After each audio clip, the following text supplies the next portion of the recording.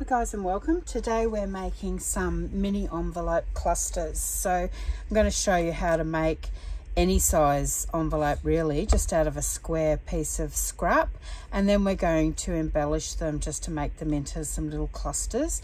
So just to give you an idea, this one's made out of coffee paper and I've done a bit of stamping on it, added a mushroom, a number and some lace, but they also double up as a pocket. So great way to throw in your junk journal. You could even put the little envelope on a pocket or a tuck, or just simply paper clip it inside your journal. But really great little project. They're really fun. You can pull out your scraps. Just the only thing you have to do, it doesn't matter about the size. So I've got all different sizes here. As long as they're a square. For this project you can use scrap card, which I'll make some out of that one as well. So grab your scraps out. Book page is great, just some music paper, even grid paper. As long as it's a square, then we can make these little envelopes. So I'll just to show you too, you know, you can just throw all your ephemera in these little pockets. Great, also double up as little journaling spots as well. All right, so just to show you a few other ones that I've done. So I've done some script stamping on the back of that, used the paper doll. We've got birds, we've got labels and mushrooms on book page, just really cute. Just a butterfly on that one. It's actually on some music paper, which was a digital download. So that's just simply paper, not cardstock. Let's put these off to the side and we'll make a couple of the envelopes and then we'll decorate them, just to show you how easy it is. I'll grab a bit of coffee dyed paper. So this one is, I think this one's 3.5 by 3.5 or 4 by 4, as long as it's an exact square. Now I just go corner to corner like that, but I don't crease it. And then I just fold it over, just so I bring that corner together, and then I just pinch in the middle, and it'll just give you basically roughly where the center is. Now you can get a ruler and you can mark it with a pencil, but there's no need. Work out which one you want as your exposed flap, which is that top one, and just make it, you know, if you want some coffee dye on it, you can go that way. I'm just going to simply have this one plain. We do our two side pieces first, so just the point of that page to the center, and then we crease it, and then again the point in to meet that one, and we crease it, and then we fold the bottom one up. Now we fold it a little bit over where that is, so we go up and over a little bit like that, so you'll see that there's a little bit of a lip there. And then what I like to do, and you don't have to, you could leave that like that or you could tuck it in. I simply like to just snip it across. It just neatens it up, as you can see. Also with the top flap or the cover, if you're going to fold it over, you can either leave it in a point like that or you can round the edge. I actually like the edge rounded, but it's entirely up to you. My corner rounder's a bit blunt. I'm going to have to run some foil through it. And then we just glue these two sides down. So you could use this on bigger pieces of paper if you wanted to do some bigger envelopes for your journals. I actually like the idea of the mini. And there we go. So that's your envelope done. I'll then get and you can ink it before. I like doing it after. One, you're only inking where you need to ink. So I'll just do the edges on this one. And you'd have to do that edge if you cut it off anyway. So it's easier to do it this way.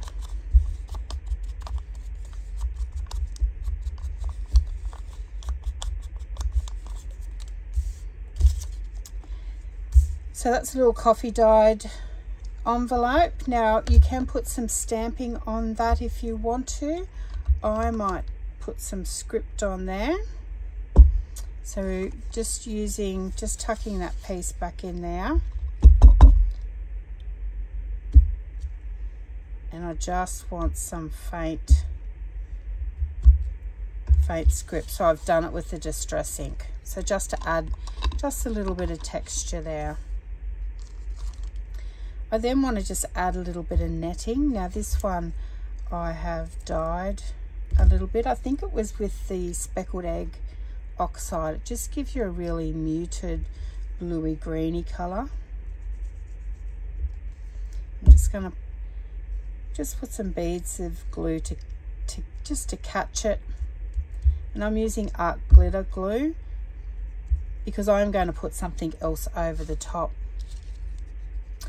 And then we can have a look at what we want to put over the top of that. It can be a mushroom, a bird, a butterfly, a label.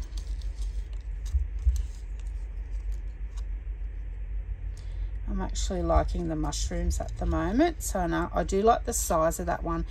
Even though it goes over that lip, I've actually printed these. They're a digital download and I've printed them on cardstock so they won't get damaged if you're putting things in and out and using this as a little pocket. Otherwise, you know, you could either clip it into your journal like that, you could fold that over, entirely up to you. I've already inked this one, so let's work out where we want to ink and where we don't want to ink. So the piece I don't want to ink, I'm going to put my finger on, because otherwise you're going to end up gluing it shut. I also want to put a label of some sort out the side here, or a word even.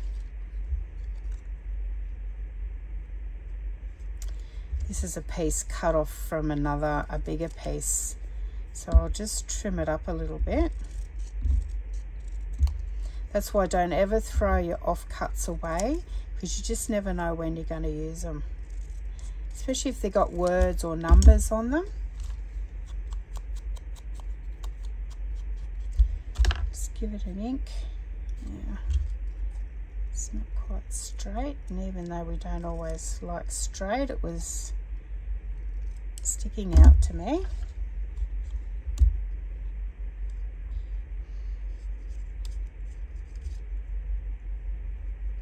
Yeah, I'm going to tuck him under the mushroom a little bit.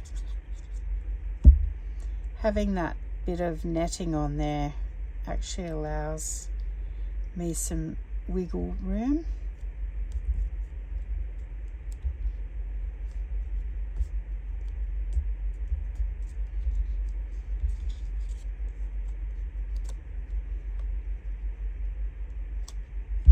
So another bit of bead of glue under there. It wasn't quite adhering, and that's your first one done. Simple. You can basically throw anything on them. Let's go with a smaller piece of paper. I'll go with this music.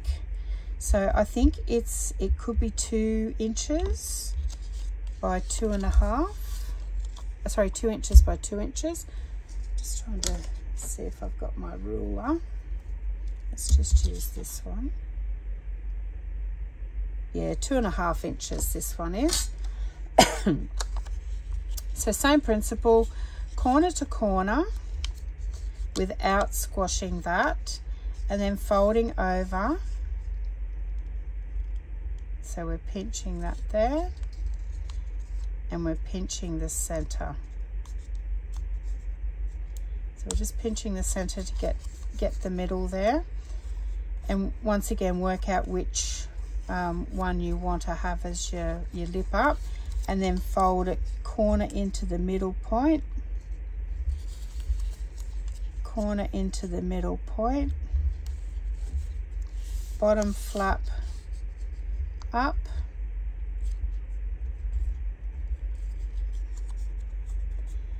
and then we're going to cut just the point off. And then we're going to glue it down.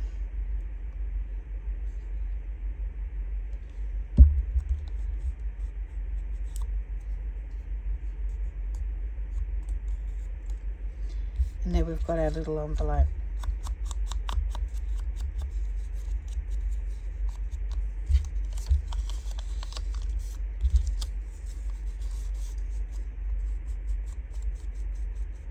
So you can see it doesn't matter what size paper you've got, because it'll, if it's, as long as it's square, it will make an envelope for you. Now let's have a look at what we want to put on this one.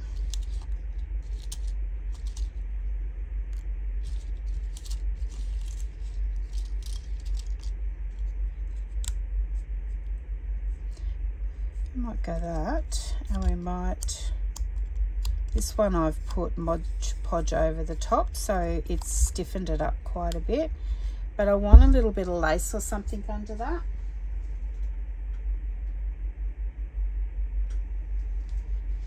So it just has to be a scrap. We're not really featuring the lace, but it's just to give it a little bit of texture.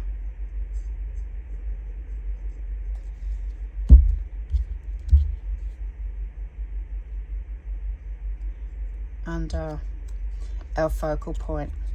Now once again, part of that will not be on the surface, so put your finger where you don't want to glue.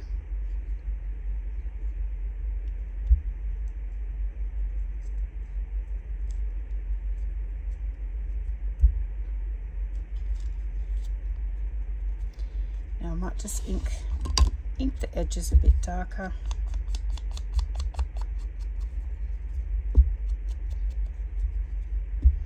Now that can be a mini pocket, or it can be just, think of it as a cluster that can go on something else. So, you know, if you've got a tag, you want to put it on your tag. It doesn't have to be centered down like that. It can be on an angle, you know, with a word across the bottom. Just simple, great to have all different types of clusters in your stash. Let's make another one. So let's go with a 4x4. Now this is pattern cardstock, or thick patterned paper. Excuse me. Same principles apply. It's 4x4. Just making sure I'm putting the pin in my glue because it will dry out. So corner to corner.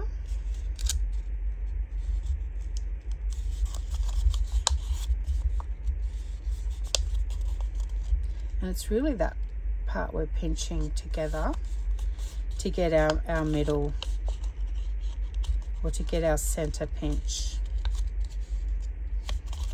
But like I said before, if you need to measure it, you can measure it. You just measure across there and go half, which is in the middle. And then fold in our two corners.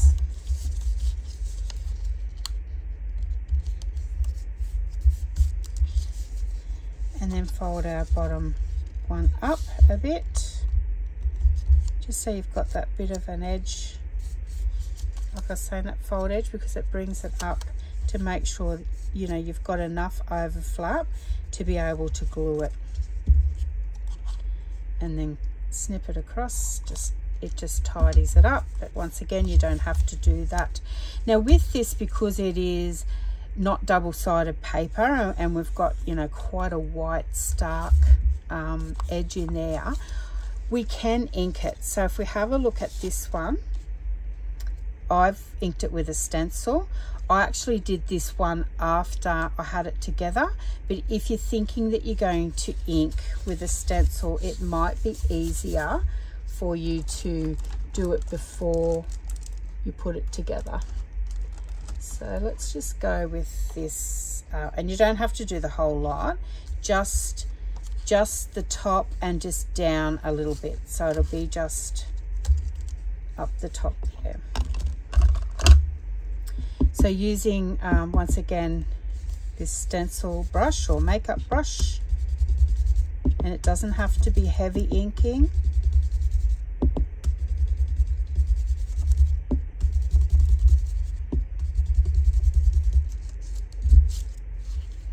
You've got a bit of a contrast, so if you wanted to check it, see how it fades down in there, you might want to actually, I like the fade, but just to show you, line your stencil back up as best you can. This one's not really that consistent of a pattern. And just take it down a little bit.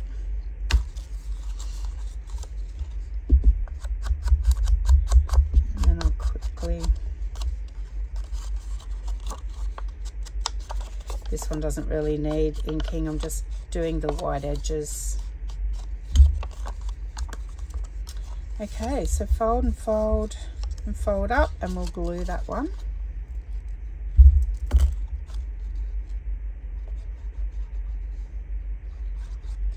And when you're working with patterned paper like this, or patterned cardstock, whichever that you're using, it's great because half of your work's already done. You don't have to do any stamping on this. It's got a little bit of contrast on it anyway. So, you know, theoretically, we could throw a mushroom on there and maybe a bit of lace or something, and that would be done. I don't mind that, actually. Let's have a look what else we got. A big butterfly.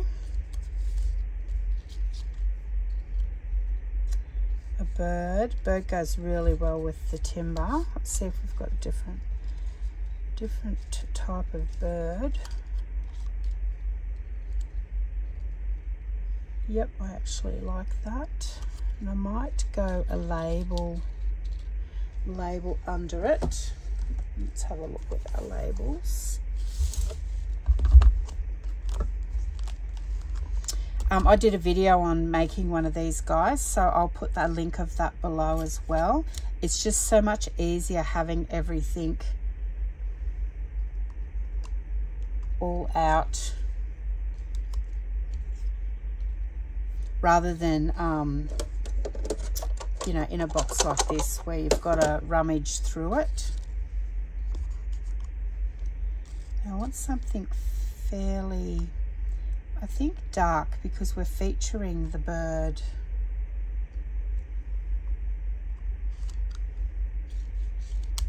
I like that actually.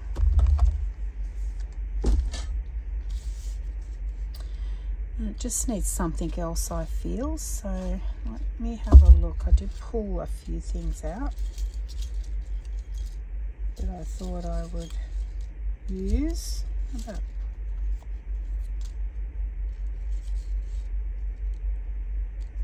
yeah, I think I like that.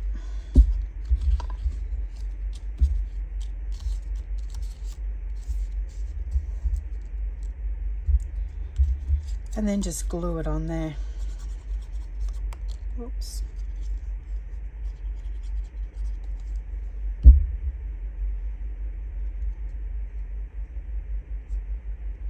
Just going to center that one. Actually, we're going to tuck this one under it.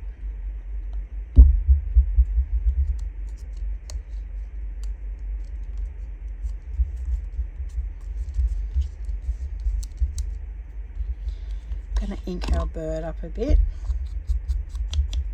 just to take that white edge off.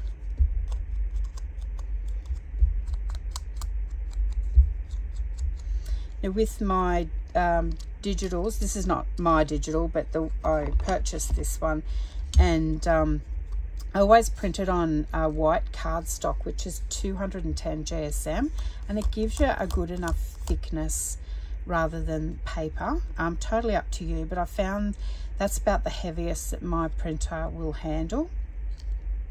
And yeah, and then because we've got that white edge, I always go around, and you can see by distressing it that the white edge practically disappears, and it just molds into the actual image. All right, so once again I put my finger where I don't want to ink on the bird. You don't have to do that, but I found that it really helps because Otherwise, if I inked all the bird, I'd be sticking it up here and it defeats the purpose.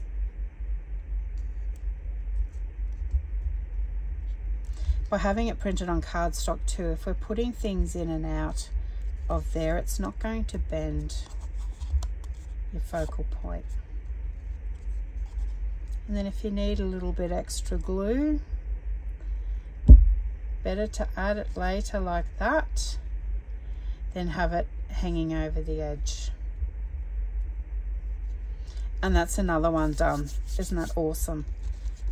And then you could, if you're having it in your journal, you could have, you know, put some ephemera in there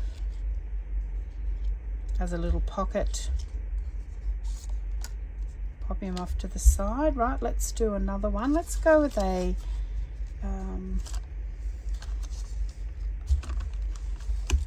a bit of book page.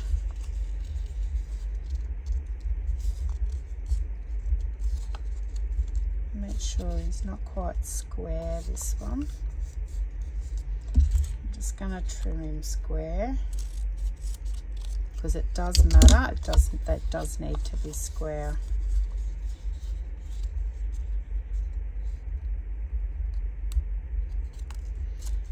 And pinch the center like we've been doing. And then side and side over to the middle.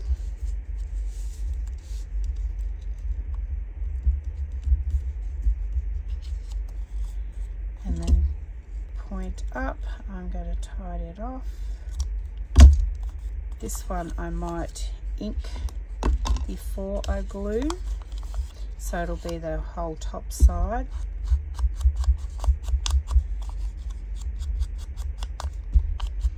If you're unsure what the top side is, do the whole lot. It's not much to ink.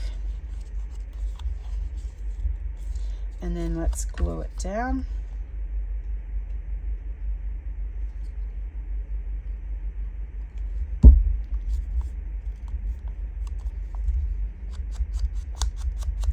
Just ink the top there. Just distressing in a little bit further. And there we've got a little book page envelope. Let's have a look at what we're going to put on there. If you don't have any ephemera, you can use stickers. I'm going to see if we've got any little clusters in my little cluster.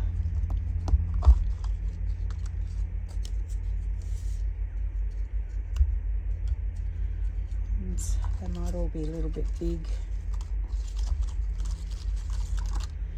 Yep, I have to go mini on this mini one. Let's have a look at a butterfly.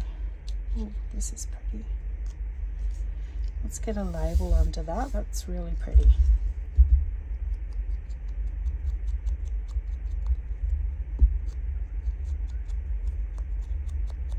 Now the butterfly's got just a touch of blue in it, so I might go a blue label, maybe. But I don't want one that's too busy to take it away from the actual butterfly. So I don't want it busy and I don't want it dark.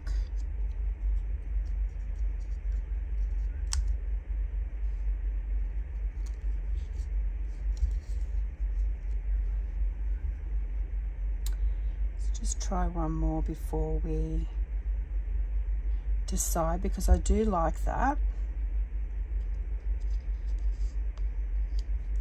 Let's go a shorter one.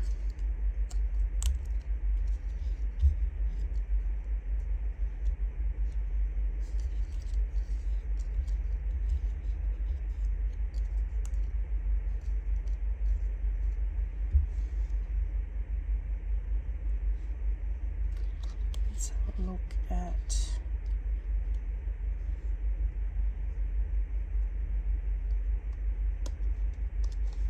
let's have a look at a more bolder border there, just to be sure.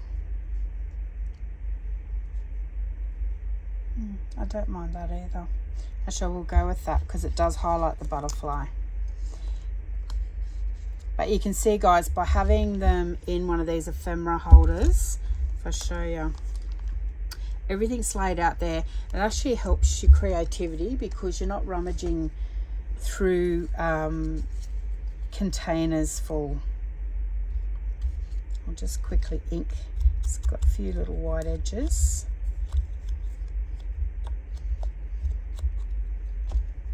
Now this is a Tracy Fox label. Her Etsy shop is Love Junk Journals.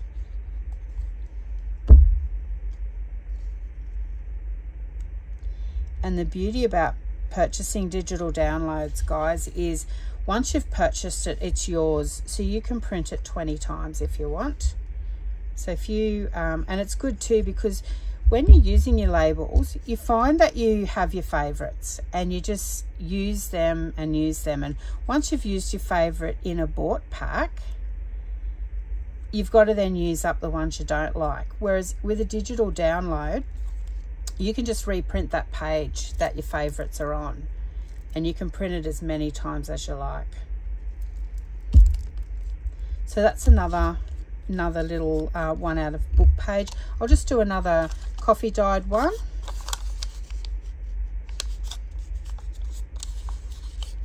Once you've got the formula down, like I said, the formula is just having a square piece of paper. Then everything else is endless of what you can do. You might want to just make mini envelopes and have in your stash. Just make a heap up, which is really quick because that's it done. Just snip it off and glue it, and your envelope's done. So you could see how quickly you could build up a little stash of envelopes. And you can make these out of vellum too. I didn't have any vellum to do one today because I've just recently finished one of those ephemera holders I put in my Etsy shop, so it's used up all my vellum. I'll have to get some more.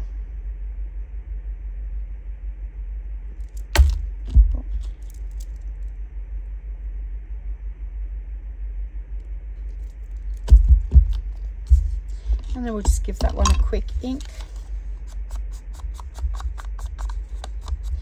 Now this one I am going to grab one of my clusters from my stash. It shows you the beauty of having things pre-done on hand.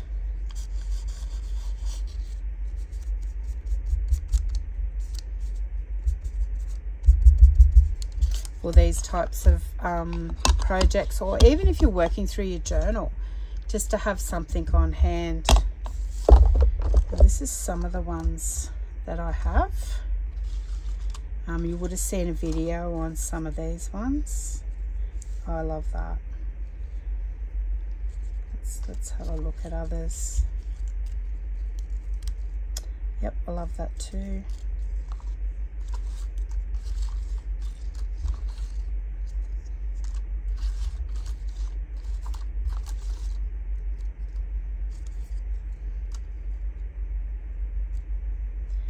Actually, I think I'll go with that one. And this is a recent video I did on using your strips to make clusters.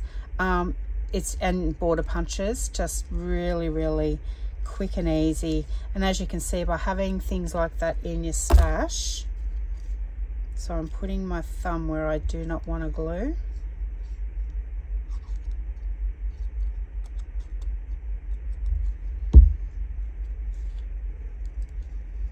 Then it's just instant